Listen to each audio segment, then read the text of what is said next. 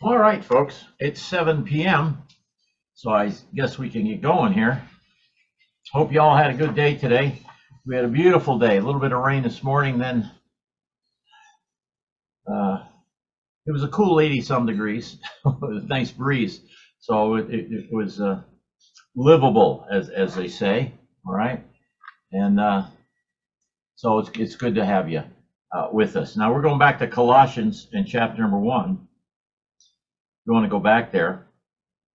And I'd like to read you a quote from C.S. Lewis from his book, The Weight of Glory.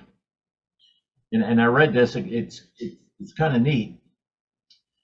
Gives you a perspective on people.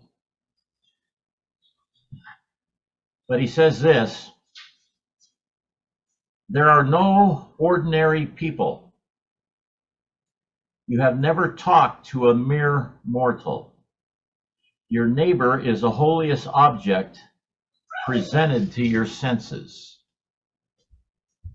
Now that is something to think about, okay? And so I thought it was kind of clever there, the way he put it. You never talk to a mere mortal, all right? Everybody's different, aren't they? You know? And men created after the image of God, so it gets you to think about what's going, no matter what their morality is or anything. You know, it all depends how we see them. But at any rate, let's come on over to verse number 12, right? And I'd like to read 12 through 14 here again. And actually, I'm just calling this study, it'll be a short little study, Notes on Being Rescued, all right? So verse 12 says this: giving thanks to the Father, who has qualified us to share in the inheritance of the saints in light, for he rescued us from the domain of darkness and transferred us to the kingdom of his beloved Son, in whom we have redemption, the forgiveness of sins, all right? Forgiveness of sins. Now, I want to read that to you out of the Message Bible, just verses 13 and 14, where it says this: God rescued us from the dead-end alley and dark dungeons. He set us up in the kingdom of his Son he loves so much. The Son who got us out of the pit we were in, got rid of the sins we were doomed to keep repeating. I've been enjoying reading this and the Passion Translation, Mr. Woos, because they kind of bring things into the to where we live, the culture where we live. I've been doing some reading and some studying about the culture of America, you know, and from the year 2000, and the fellow calls it a river of culture. And you can visualize a river flowing through a land, and then the river, on either side, he puts things of the culture that we live in. And what he does, he dares you to go back to the culture when the Old Testament had its own culture, then the New Testament had its own culture. These people all had different cultures than us. In other words, different authorities, different ways to live, and that sort of thing. And so what the gentleman's talking about is when we are reading the scriptures, we need to get into the culture of the people it was written to, you know, as we see that, audience relevance, this sort of thing. And it was just a new look for me to see that. So I thought it was interesting. But as we look here at verses 13 and 14, and in verse 13, he says, rescued us. And from what? The domain of darkness. When I come back, you can stay where you are.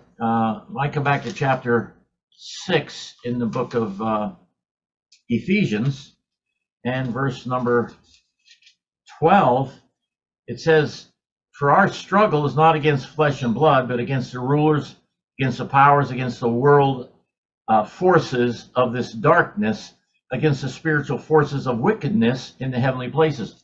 Now, being a person that believes in fulfilled theology, understanding that Satan has been taken care of, then also I believe personally that when you read a verse like Ephesians 12 or 6:12, that these forces have been neutralized also.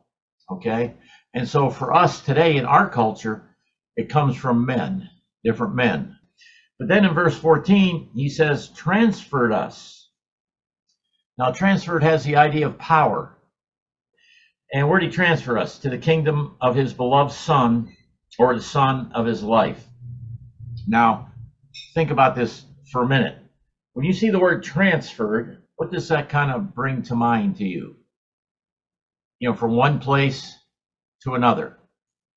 And I was thinking of this, and I looked up in the Mounce's Greek and all that sort of thing, where the word transplanted shows up. So he transplanted us from this darkness, as you know, the dark alley, the pit that you see in the Message Bible, okay, into the kingdom of his dear Son. And I actually was, you know, thinking,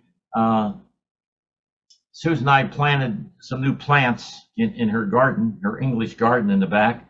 Some were thriving there in the full sun, but some weren't thriving.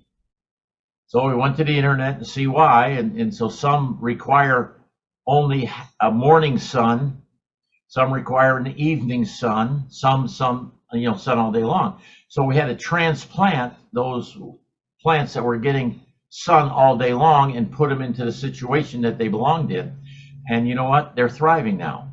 And so as you and I have been placed into the kingdom of God's Son, it gets exciting to think that we've been transplanted into a place where we can actually thrive. All right. Now, watch this, because this is I don't know if you've ever tried to do a study on kingdom. And I've been looking at that and hope to come up with something for you here in the next few weeks. But in the word kingdom, somebody's waiting to get in. Brother Carl. Okay. The word kingdom appears 162 times in the New Testament, or from Matthew to Revelation. Now, I didn't count how many times, or ask Siri how many times it's in the Old Testament, but it's a few pages in the concordance, okay? But here's what I find very interesting. Of the 162 times, 1, 2, 3, 4, 5, 6, 7, 8, there's only 8 times where Jesus, the Son of God, or the Christ, is referred to as it being his kingdom. Okay, watch this with me. Let's follow this. Come back to Matthew 16, please. Okay, Matthew 16. Very familiar verse. Notice 28 with me, 16:28. Truly I say to you, there are some of those who are standing here who will not taste death until they see the Son of Man coming in his kingdom. So this is the first mention of the kingdom being connected with the Son, or actually the Son of Man here in this case, all right? Now, if you come back to Luke with me in chapter 22, Luke 22, there's 17, 1. Luke 22, let's notice verses 29 and 30. Well, let's start in 28. You are those who have stood by me in my trials. And just as my Father has granted me a kingdom, I grant you that you may eat and drink at my table in my kingdom. And you will sit on thrones judging the 12 tribes of Israel. All right. Then if you just slide to the next chapter, chapter 23, please. Let me get my page turned here. All right, 23, and let's look at verse number 42. Okay. So this has to do with the thief. One of the thieves were on the cross. And in verse 42, and he was saying, Jesus, remember me when you come in your kingdom. And we remember the story about the two thieves with the Lord Jesus Christ. Okay. And the Lord answers them, truly I say to you, today you shall be with me in paradise, he says. Okay. As you read that. Now, when I come over to John chapter 18,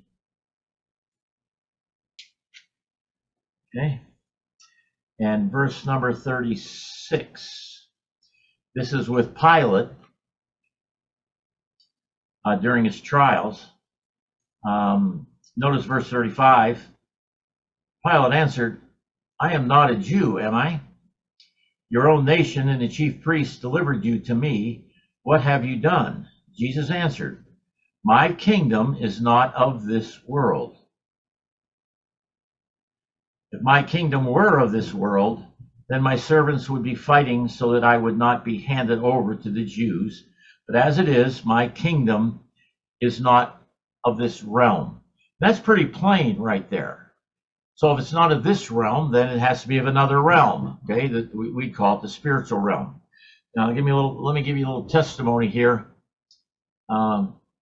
I dropped Carl off. We were working this morning out of our building there, and on the way home, station I usually listen to, 1040 a.m. It's conservative talk radio, and it had a show on, and I don't know who the speaker was, but the fellow that runs, Dr. Savage, runs the Bob Savage runs the station.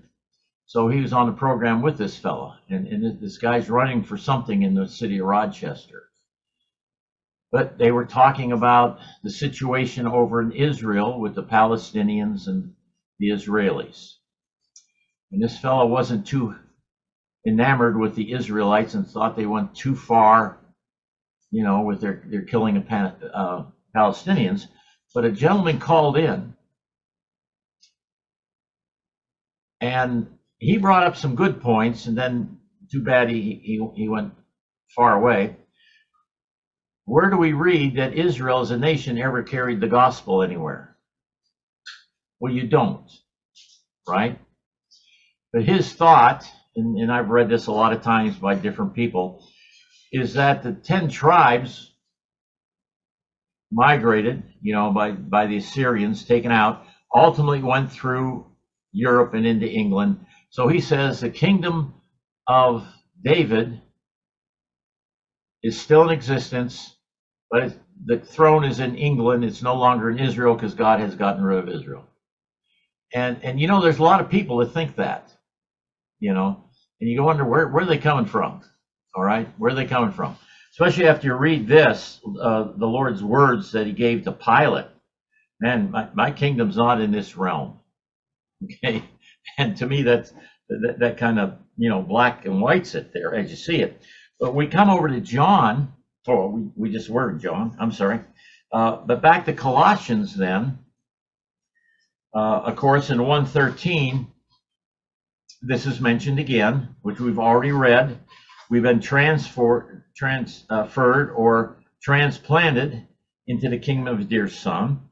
Now, when I compare that with 1 Peter chapter 1 over there. Now, you folks can take these verses and go look at them and have a good time with them. Okay. 1 Peter chapter 1.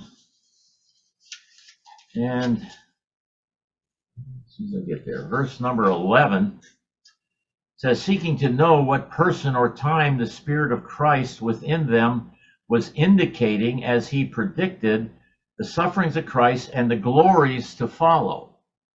Now, the glories to follow include him in a kingdom, all right? And that's what folks we're looking at. Now, so those are the 1, 2, 3, 4, 5, 6 passages that you see that. However, now come back to Ephesians with me in chapter 5. Okay, Ephesians chapter 5.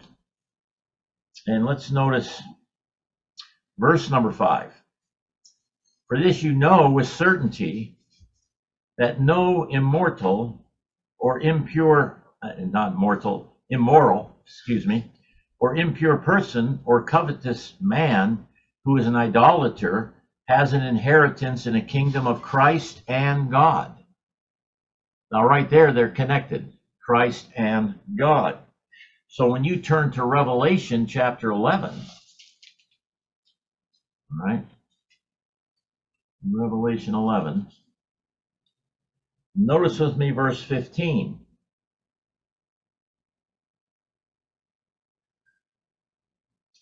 Where it says, then the seventh angel sounded, and there were loud voices in heaven saying, the kingdom of the world has become the kingdom of our Lord and of his Christ, and he will reign forever and ever. Now there, God the Father is called Lord, okay, and his Christ. We see that. So together, that's where we see him, all right? Now, so we say, well, what do we think about that? Well, you have to make your own determination. But Max King, in his mammoth book, The Cross and the Parousia, around pages 40 to 42, has a couple thoughts on that, all right? And what Max kind of believes is this, that during that 40-year period, from the ascension to the Lord's coming in clouds there, where we're going from old to new, and they're passing each other, that's the kingdom of Christ, okay? And then after the coming, now they're together in the kingdom of God and ruling together. So that's his thought, all right? And that's probably the best thought that I've ever heard concerning that. But people can get confused if they don't, I don't know how to say this correctly, but if a person doesn't have a concordance, what can't he do? He can't compare words and words and where they're found and the context of them and so on and so forth. So what's happened with us then, we've been transplanted into a kingdom. Okay, if you want to say the kingdom of the Lord and his Christ, to me that's fine. So we've been transplanted there, and to us it's a matter of keeping our minds and our thoughts concerning where we are with authority. Now, our brother Bill Petrie wrote a great article on Romans chapter number 13. Concerning obeying the authorities on earth. It's really good. I still have it downstairs. But as we perceive things, when the authorities on this earth go against our authority in the heavens, then what do? Peter said it in the book of Acts. We must obey God and not men, right?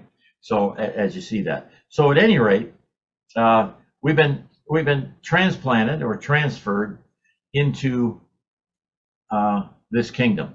Now, when we see 13 and 14, back to Colossians with me, please, okay? When we see verses 13 and 14, what you're actually seeing here, it is a summary of the divine work of redemption. And, of course, it involves his beloved Son. So his is the Father, the Son is Christ.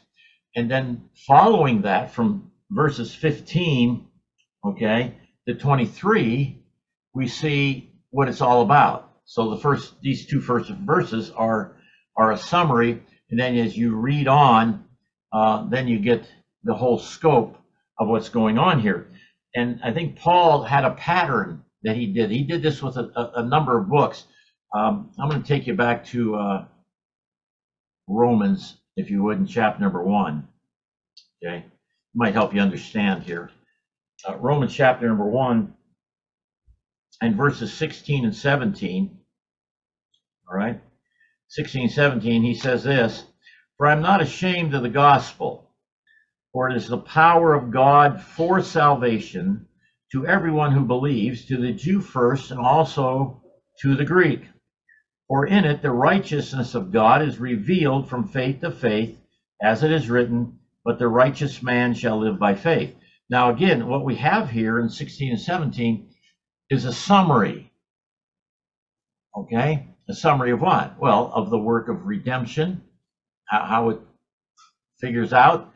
And you start reading verse 18 of chapter 1 and go all the way through to Romans chapter 8 and the last verse. So Paul gives you 2 verses here to summarize 7 more chapters is what it amounts to. Okay? And that's kind of interesting as you see that. All right?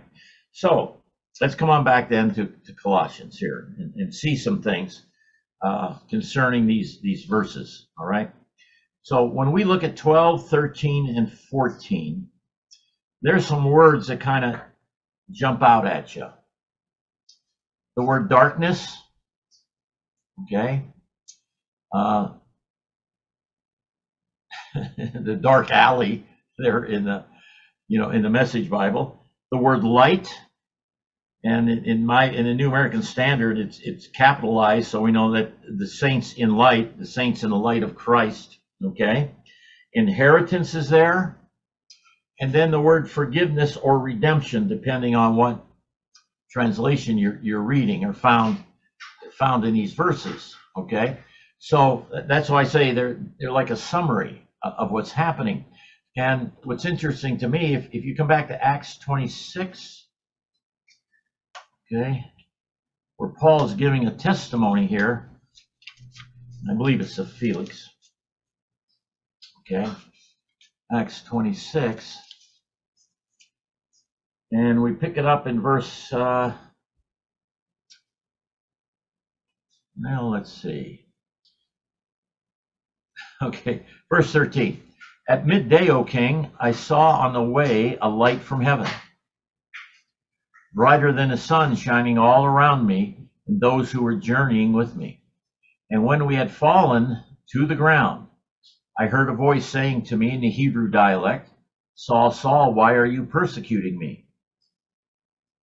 It is hard for you to kick against the goads. And I said, Who are you, Lord? And the Lord said, I am Jesus, whom you are persecuting. But get up and stand on your feet.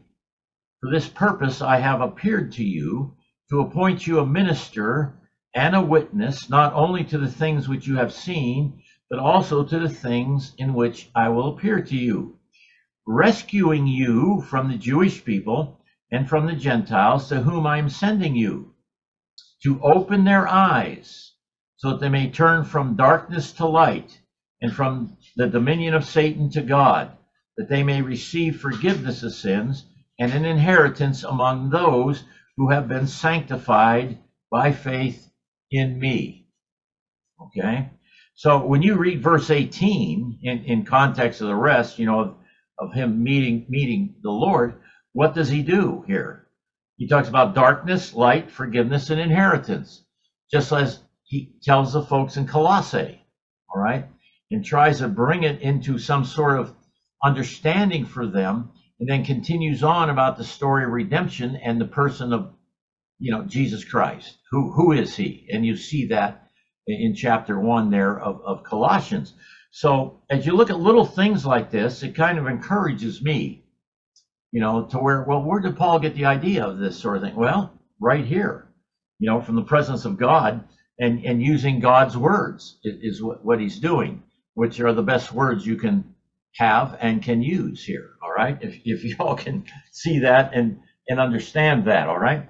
And in fact, notice verse 23, as long as we're in that chapter, that the Christ was to suffer, and that by reason of his resurrection from the dead, he would be the first to be proclaimed light both to the Jewish people and to the Gentiles, okay?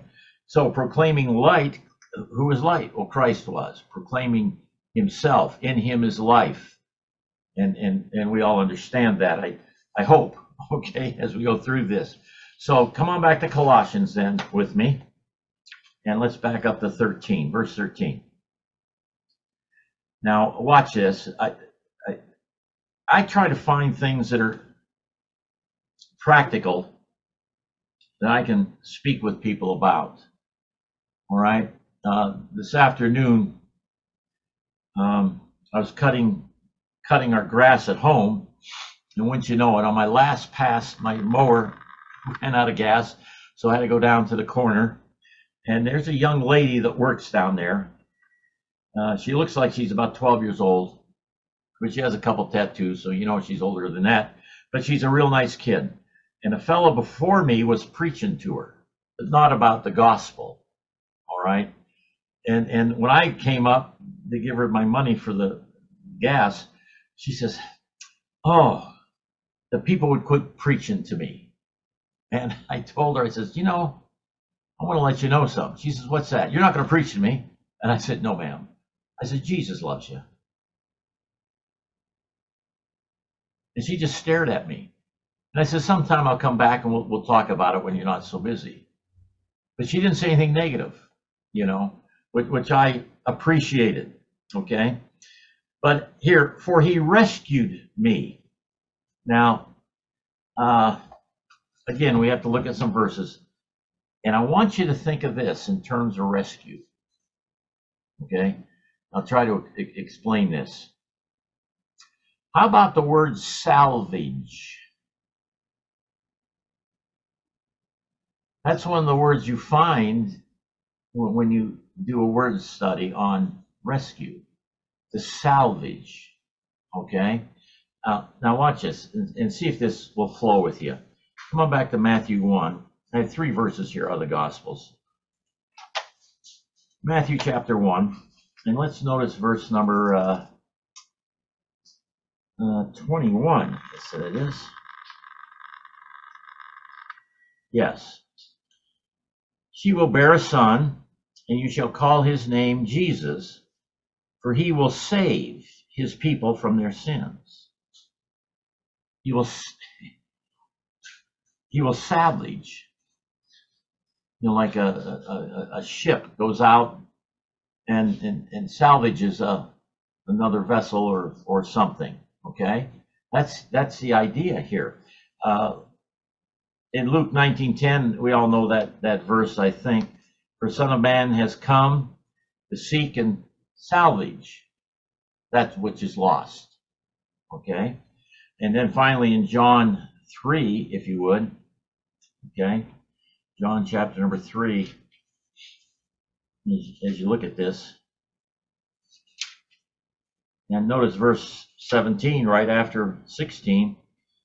17. For God did not send his Son into the world to judge the world, but that the world might be saved through him, or salvaged. Okay, salvaged through him. The idea here, as you come back to Colossians, well, actually, you can stay in John if you want, but if the whole idea here is that Christ drew himself to us, or drew us to himself. You know, John chapter 12 there in verse 33, and if I be lifted up, I will do what? Draw all men to myself. That's a very practical verse there. He draws men to himself. Okay? And what are they being delivered from? Their wretchedness, their condition of wretchedness, of being in the darkness. Okay?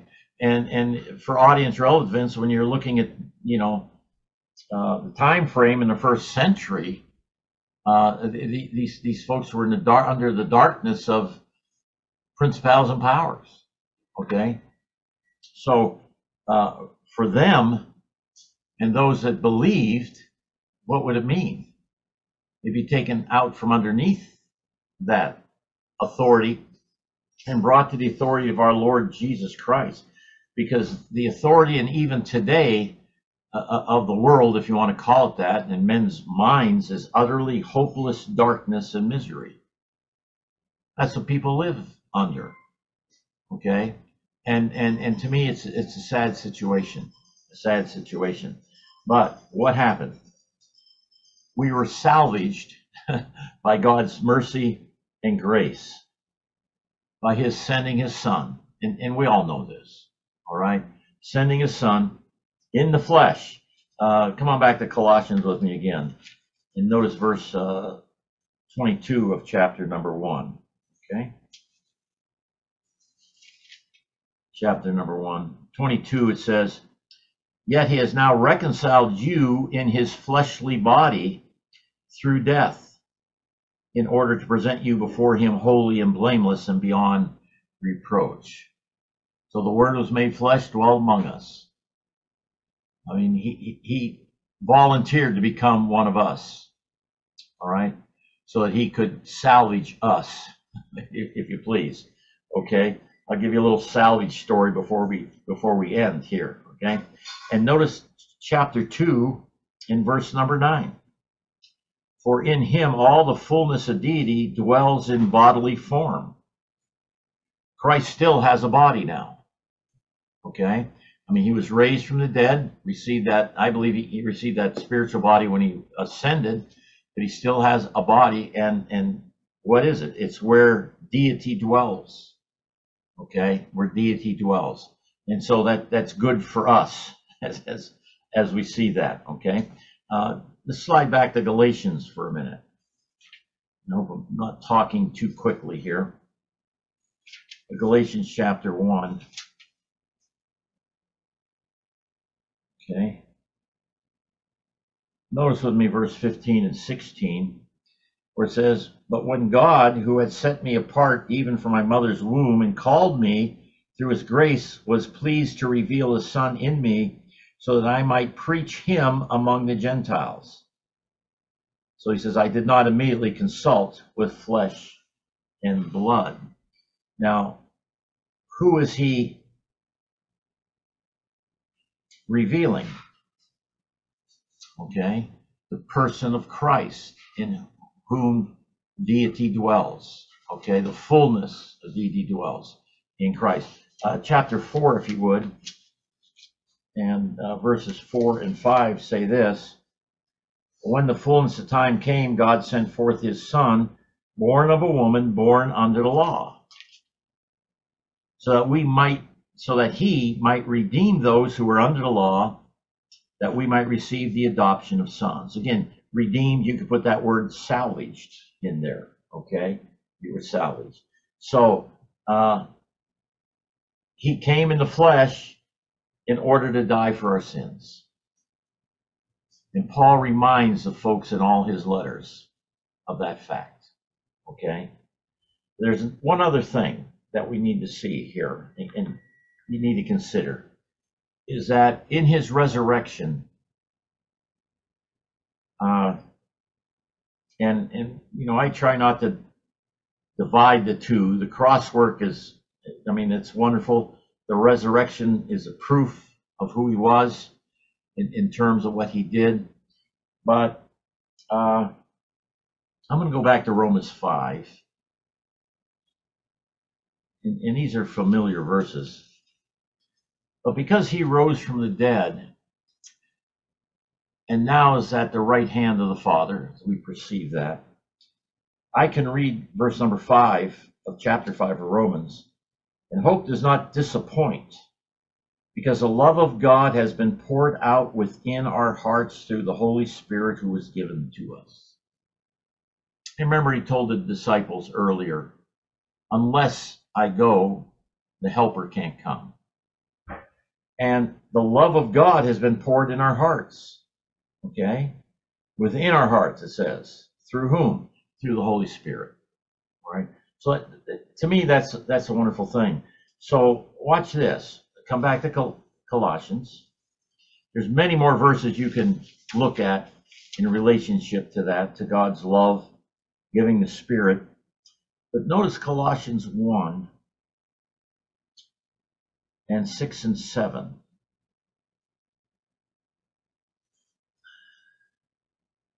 Well, let me start in 5.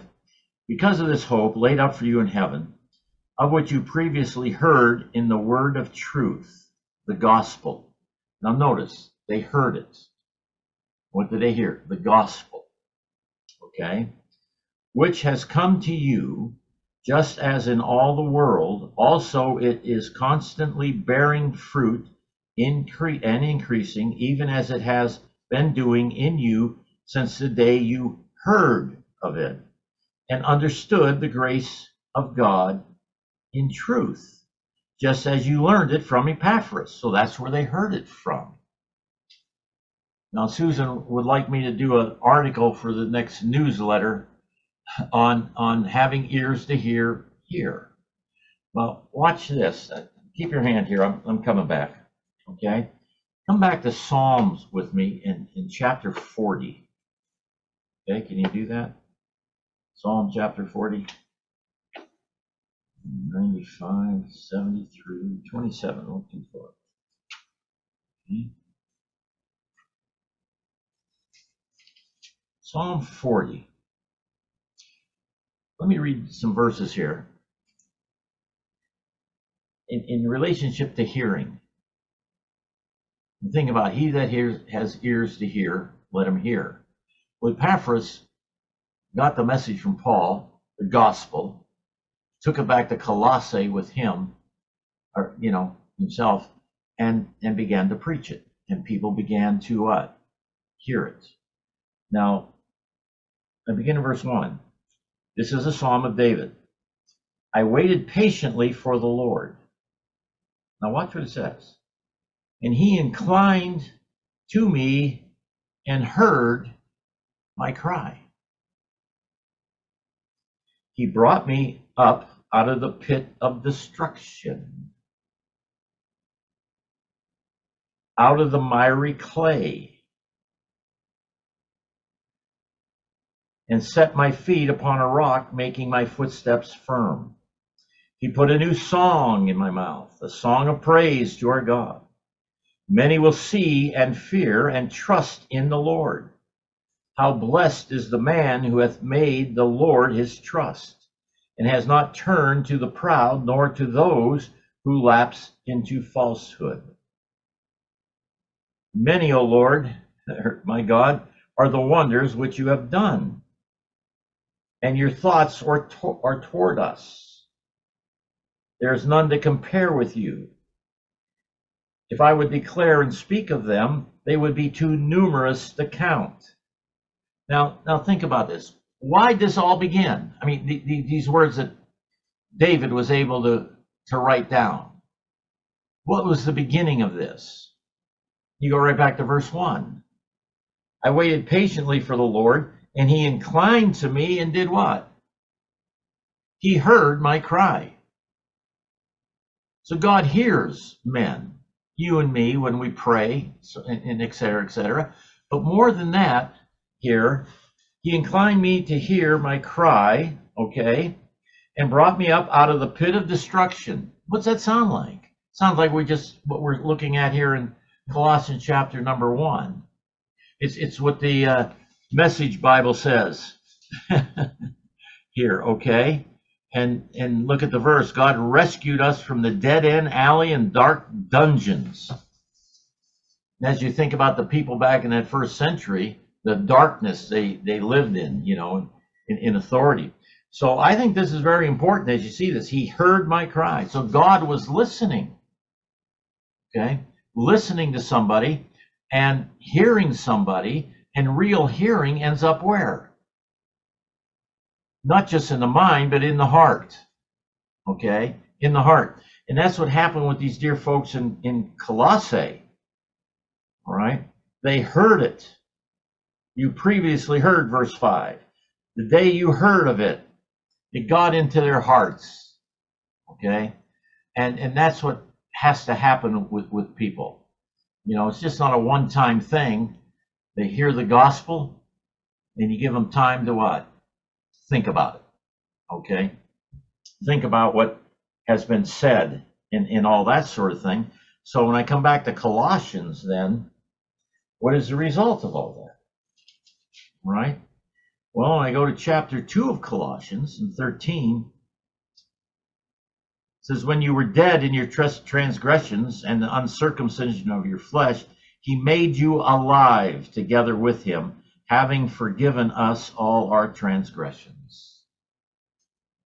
summary verses, and we come here. So he being brought forth from the grave, the resurrection, brought forth to us the light.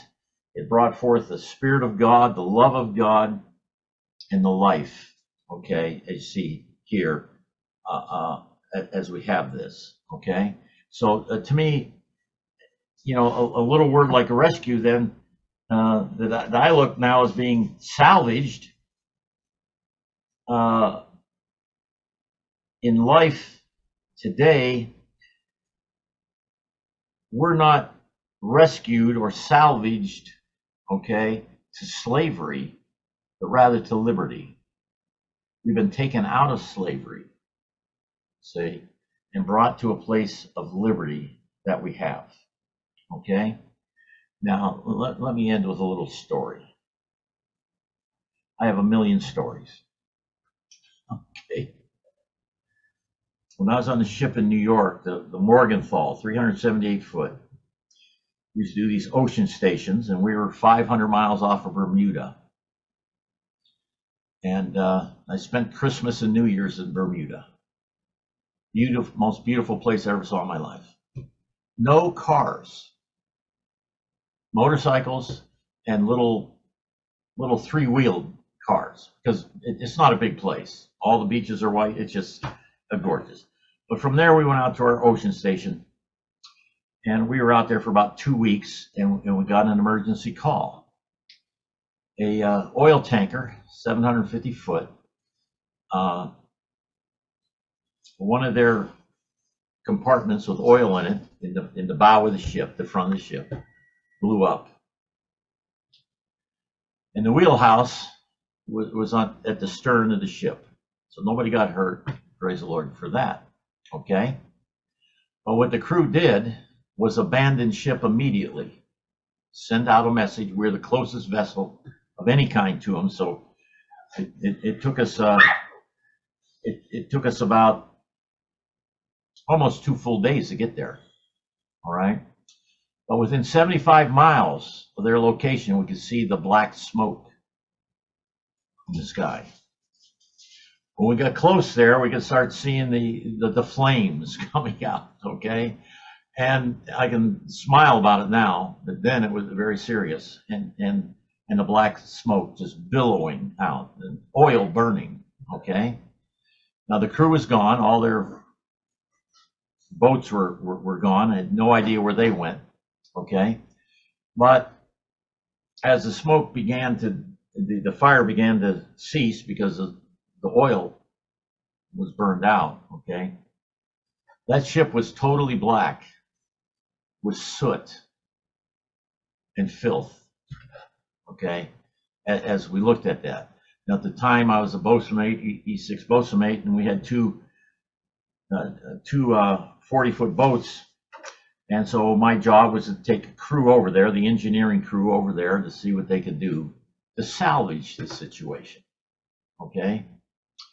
And as we were there for 4 days doing this, okay, making sure it wouldn't sink, that sort of thing, but it was rolling so much that what it would do is it would roll to the side, and it would pick water up and then roll back and pour the water off the other side.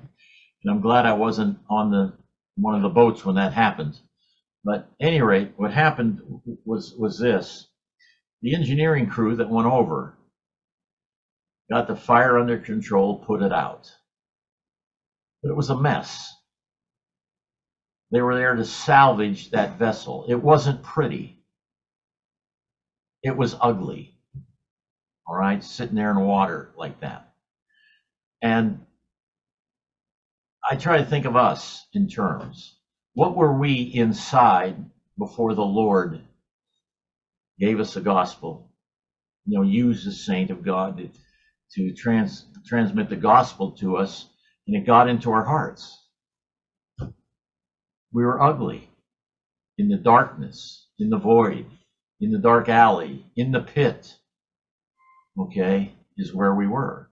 But he salvaged us, see, and made something grand and good and holy In every other word you can think of, sanctified by salvaging us. Okay? Now think about that.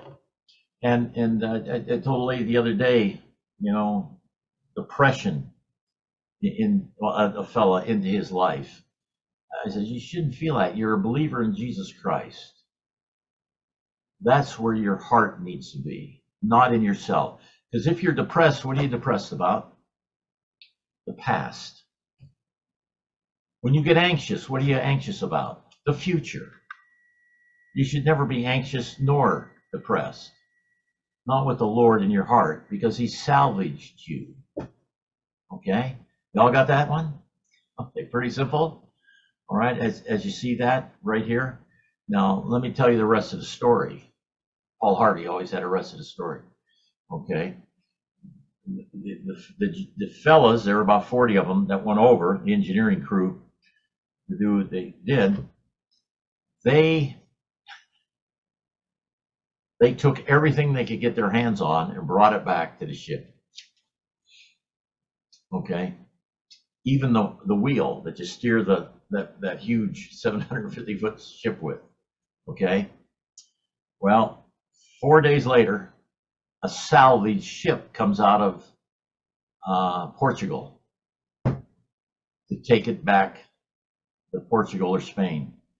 And what happened was this. He got on and he inspected the ship, and he told our captain, I've never seen such an act of piracy in all my days. Because the fellows took everything. All right? So the captain panicked over that and called his congressman. So the congressman said, don't worry about it. We'll have people at the dock when you pull in. Okay? So what happened, ultimately, the ship was not allowed to go into Portugal or Spain, and they end up sinking it. So the salvage master got nothing. When we got back to New York City, here's a whole crew of people, lawyers, congressmen, okay, that sort of thing. And the lawyer grabs the captain. He says, Captain, we need because we had gone, the captain interviewed every person to see what they took and all that, gathered it all together so they could return it. And this congressman and the lawyer got the captain together in front of the whole crew and said, Captain, that ship belonged to you, because the owners did what? They left it. All right? So that was your ship. You could have taken the whole thing and towed it back to New York with you. So all the guys that took stuff got to keep it. Okay. And so it was a happy ending, except the ship, our sister ship, made a flag for us to fly from our flagstaff on the ship. And after that, we were called Parker's Pirates. Parker was our captain. Okay. So, but it had a good ending. And listen, the salvage of your life and my life by our Lord Jesus Christ is going to have a great ending. Okay? So keep that in mind. So God bless you all. Have a great rest of the week in the presence of our Lord Jesus Christ. God bless you.